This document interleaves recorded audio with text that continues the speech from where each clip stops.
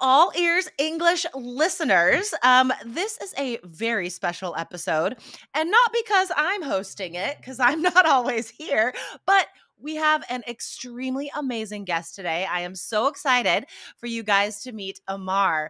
Ammar, how are you? I'm very good. How are you? I'm great. So guys, there are so many amazing achievements that I could share with you that Amar has, but I'm going to start with the one I think is the coolest. You were on Sesame Street, correct? Well, technically, it's called Iftah Ya Simsim in Arabic, which is Cool. translates to Open Sesame. But it's the Arabic version of Sesame Street. For people who don't, maybe I mean, most of everybody knows, but Sesame has like different productions that they have like around the world. So they have like a Yeah. German Sesame, there's a Japanese Sesame, there's like Yeah. an I think Mexican or Argentinian or something. So they have like all these production around the world. We were one of them a few years ago, and we produced like 3 seasons. I was part of two, That's and it amazing. was it was it was it was amazing.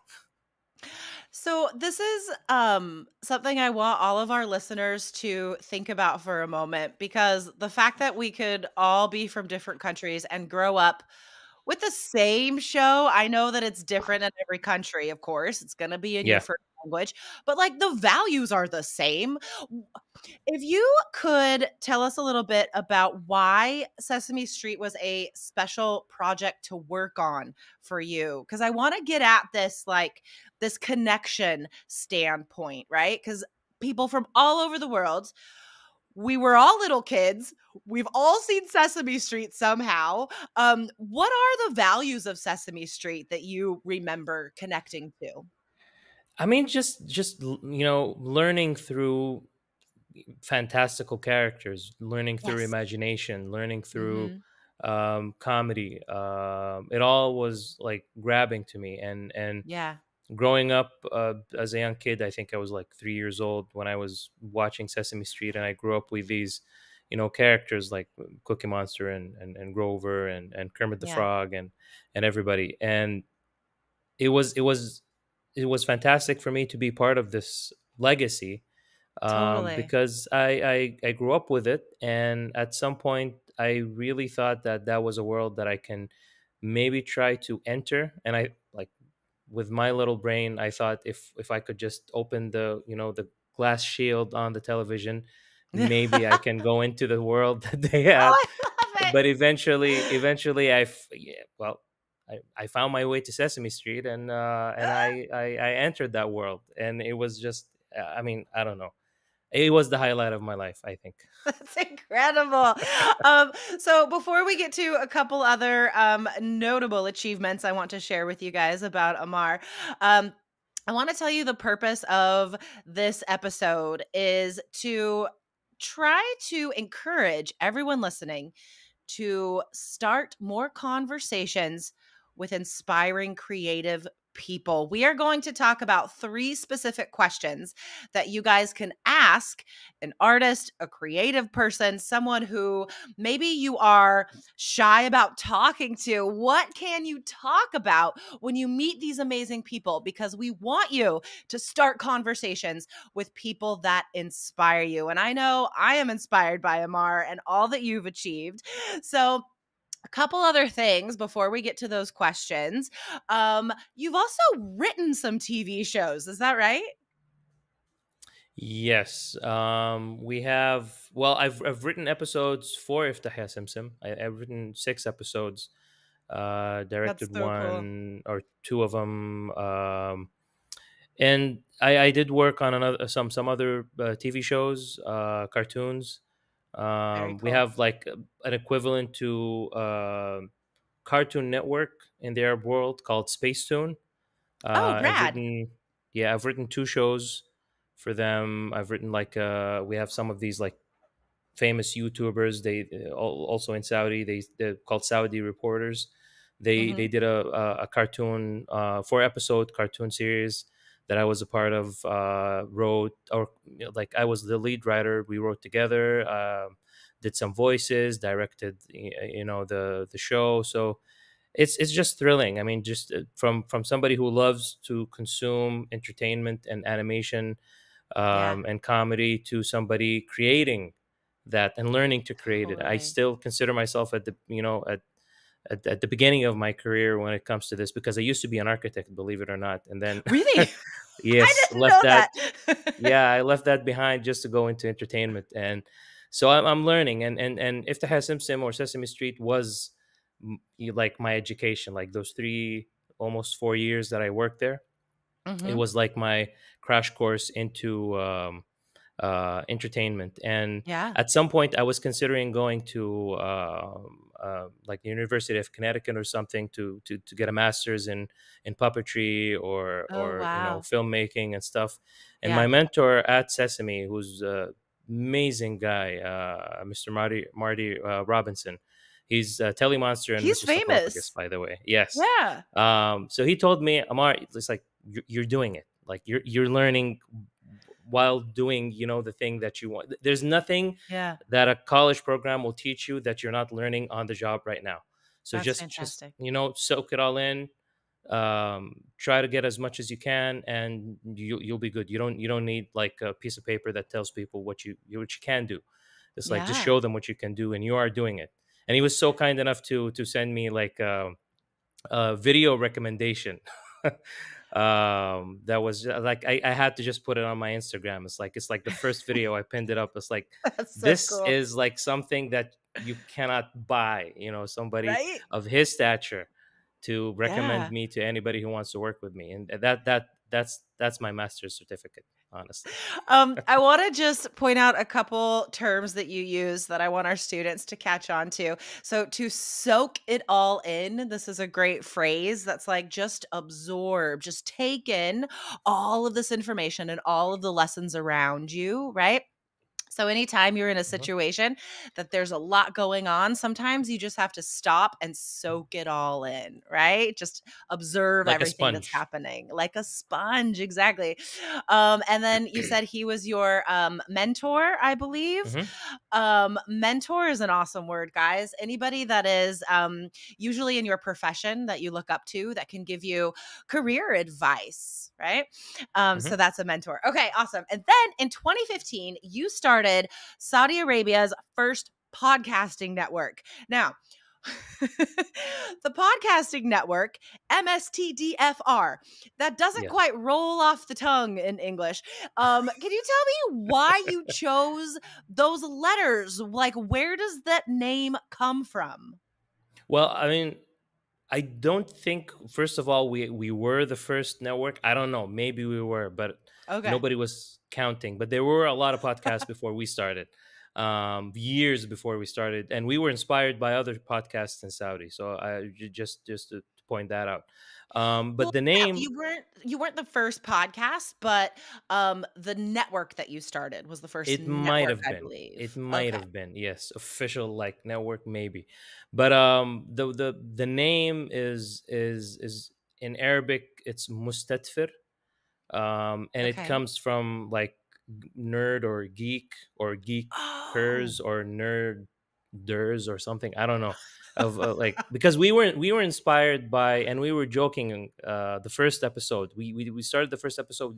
We didn't have a name for the show, but a lot Okay. of us were inspired by an American podcast called The Nerdist. Yes, And we yes. were trying, yes, so we were trying to explain to our listeners what we are, what type of show this is. And we were telling Mhm. them that we were inspired by the Nerdist. So, and one of us was joking, is like, yeah, so we're the Arabic Nerdists. And Right, then he right. used the Arabic kind of translation to Nerdist. So we have Got this it. slang word in Arabic called dafur, which Right. literally translates into like a furnace or something. Okay. And we usually, like, people here in school use that. Um, they use that term to describe kids who are nerds, because they're like a Okay. furnace. They're just on all night, like just reading and studying, and Oh, I um, love yeah. that. So that's where it comes from, dafur. So then Oh, we that's so turned it cool. into like a verb where we're Right. mustatfirin, or like we're trying to be nerds. We're not really maybe nerds. We're not maybe really geeks, but we're geeking out, and that's where Yes. the word came from. And when we wrote the Oh, name, my friend, one of my co founder of the podcast and the network, um, he's a technical guy and he's into the internet and all of mhm. this, He's a stuff. nerd. So he's a super nerd. So he's like, you know what? Let's just write it without any vowels to make it easier. So if you're gonna Totally. say mustatfir, is it an M-O or M-U, or is there an Right. E at the end? He's like, you know what? Just take the vowels out and just keep the main letters. And that's where Okay, it came from. fun. So it's weird in English, but it just makes perfect sense in Arabic. Well, I mean, that's your audience. You're not worried about the English audience when you were thinking of that name. And guys, so I'm going to get to these 3 questions right now, but Sure. I just want everybody to listen to that last bit of the interview a few times because I love how you are able to so clearly explain stuff from your first language in English, the meanings, the slang. And that's something that I want our students to try to do when they're meeting people that are maybe native English speakers. Guys, you can bring in some interesting slang from your first language and explain it in English. Because you know what? We have our own slang to connect to. Like, if you're describing, I love thinking of like nerds as furnaces because I say we because I'm totally a nerd. Like we're always like on fire for very specific nerdy things. And I love that like crossover between the cultures. So, guys, what a great example of using your own language and culture to connect to somebody else in English. I love it. Okay. So, 3 questions, guys, for you to start your own conversations with amazing people like Ammar. So, the first question, super easy. I love when people ask me this personally. So, the first question is, what are you working on these days? So this is a great question, right? Because obviously, Ammar, you have so many things happening. And when you are on fire about a project, you want to talk about it. So let's Yes. see how this goes. All right, Ammar, what are you working on Okay. these days? Um, okay, so I'm publishing my first book. It's a children's picture book. Ah, cool. It's called Planet Number Three, and it's about these two aliens who land on Earth, and they land at a house where a teenage girl lives who wants to be a scientist. She lives with her grandfather. Her parents disappeared some time ago, and she the whole purpose of this show or book or story is to teach kids about the world through fresh eyes, because they have fresh eyes. They don't know what's going on Yeah. growing up, and they need some guidance. And I don't want to talk down to kids, and I Yeah. feel like we need to do something that really talks to them and show them through examples. And so we Yeah. use these two aliens who are puppets that I have also, Cool. to teach through them. The aliens make them as stupid and still silly and funny mistakes, so the Yeah. kids don't have to. So Yeah. we're doing it as a book. We started as an audio show that was published a few months ago Wow. on Storytel, and now we're publishing it as a book. And hopefully, at some time in the future, we can do it into like a TV show or a film.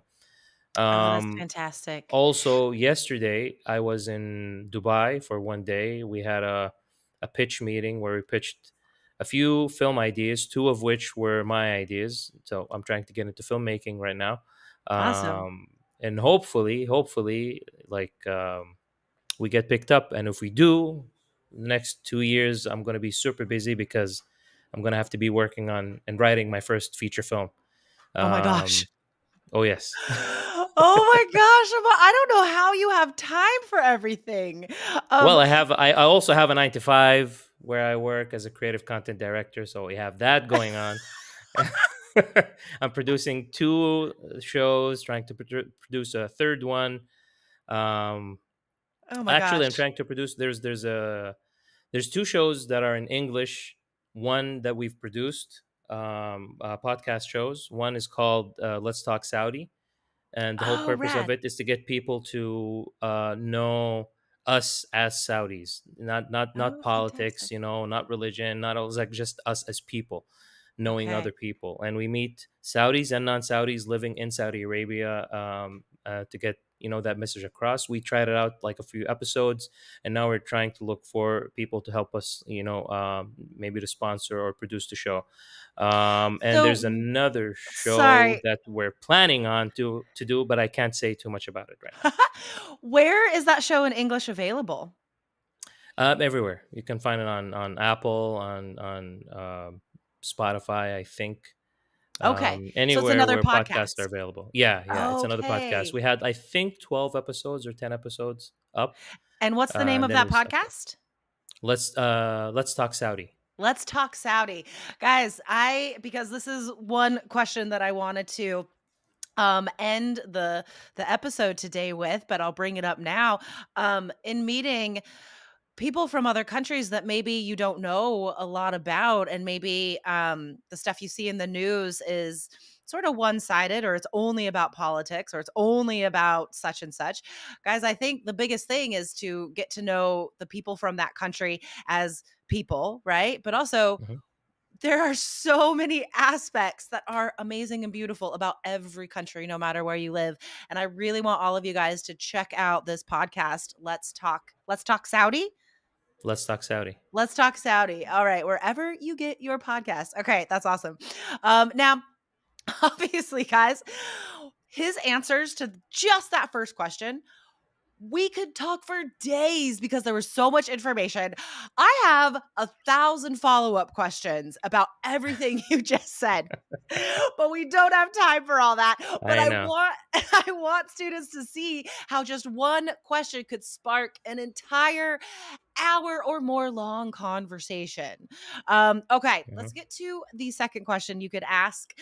You could say, what are you into right now? Like movies or TV shows. Now, the reason why I love asking creative people this question is because they're also inspired by other creations, right? Like Yeah. if I like to write, I love to read good writing.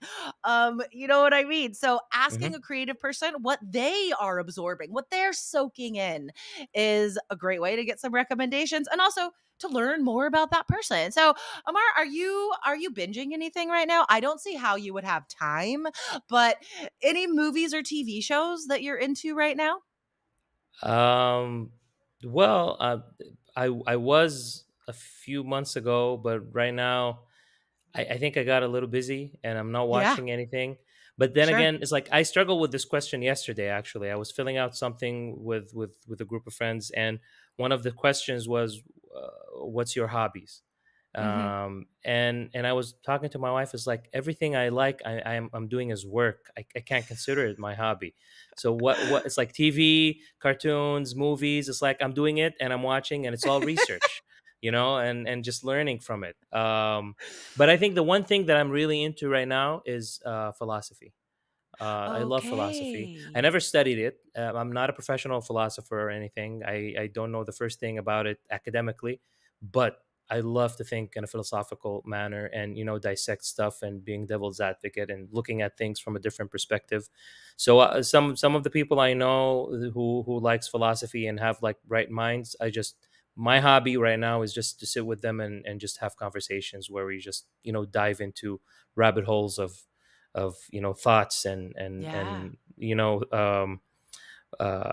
just any type of subject. Nothing is off the table, but at the same time we love to do it in a safe environment where people would not get the wrong idea of what we're trying totally. to do. You're Yeah. just trying to expand your mind. Yeah, So we completely. never do it publicly. It's always like in Okay. closed rooms, and we sit together and we do it, and I think I enjoy that the most at the moment.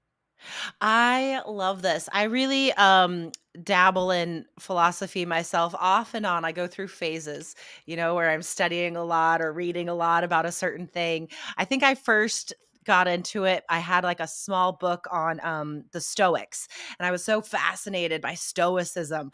Mhm. And guys, if you would like to dabble in philosophy, there's an awesome podcast called Philosophize This that I highly recommend. The dude's amazing. So that's a great way to keep learning as well. And Amar, Mhm. if you don't know that podcast, you would probably like it. Okay. All right. So here's the last question, and to be honest, guys, this question Amar himself came up with because I'm like, well, what do you want to be asked? You know, so this is this isn't like a specific question like the first two, but it is asking for advice. So if we're looking to someone for inspiration, you know, for if you feel stuck in any way in your life, what can you ask this person? Don't be afraid to ask for help, to ask for advice or ideas, right? Um, it doesn't matter if you're not even working in the same field. We can all feel stuck sometimes. And so really talking out loud with someone you admire is a great way to get through that. So, um, Edmar, I said Admar. Amar, any is there anything that has happened in the past year that maybe was a failure, that maybe wasn't a success? And what kind of lesson did you learn from that experience? Well, yeah, I mean, and this was brought up to me. I was part of a leadership program that I was fortunate enough to be accepted in. And part of the program, they gave each one of us like an executive coach to help you with your own, life and projects and stuff like that. And with my sessions, with my coach, he pointed out something to me that through conversation, he didn't really just point it out, but it was like we just arrived to that through conversation, that I was spreading myself too thin, I think, Mhm. with Mhm. everything I was trying to do. But more importantly, I didn't have a plan. I'm a person who's spontaneous. I love to do stuff like on a whim. I follow my gut in everything. Like for the past 10 years, I never listen to my brain. It's always my gut, and and a lot of great things happened. But I didn't have, that end goal, that checkered flag that I'm looking Right. at to know where I'm Yeah. going. So I'm just Yeah. like, you're just going into different directions, which you can accomplish a lot of things. But once we realized that, and we set some goals, Mhm. and I have a timeline. It's like Yeah. 2026, this is the list of accomplishments that I need to have.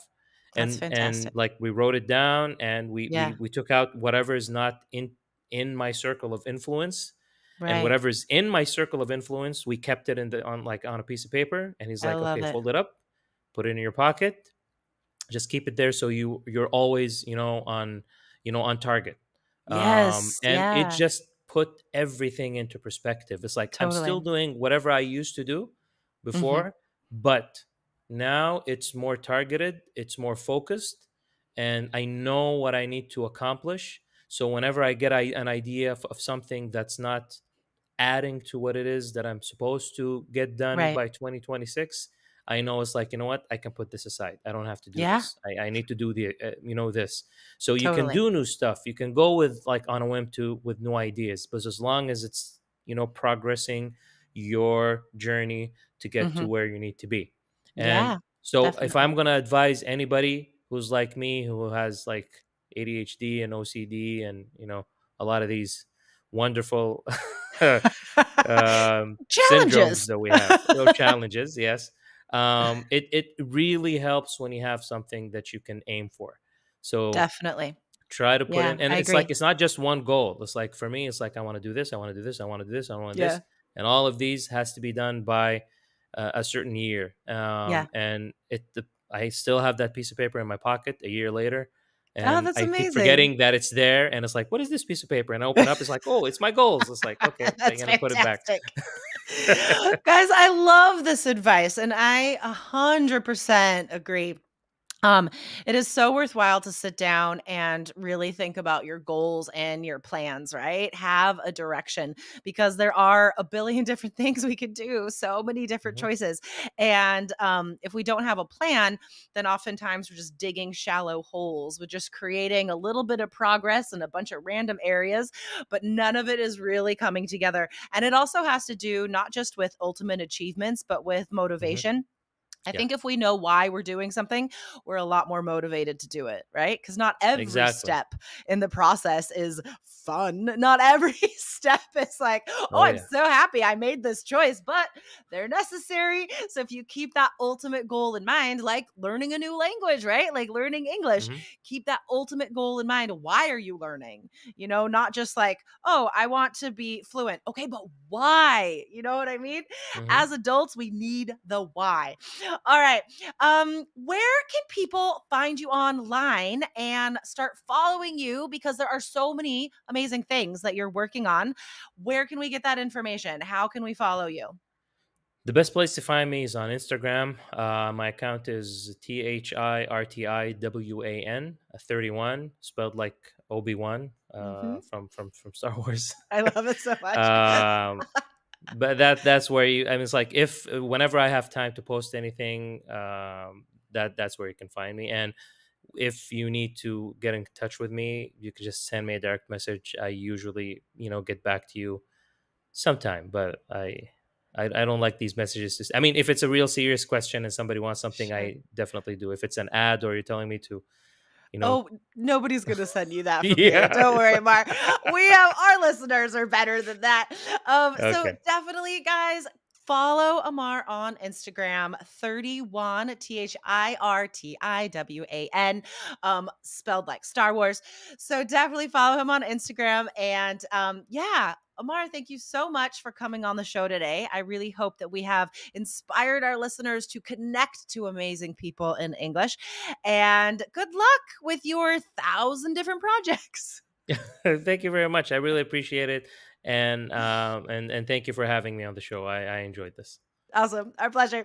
All right. Have a good day. Bye. You too. Bye.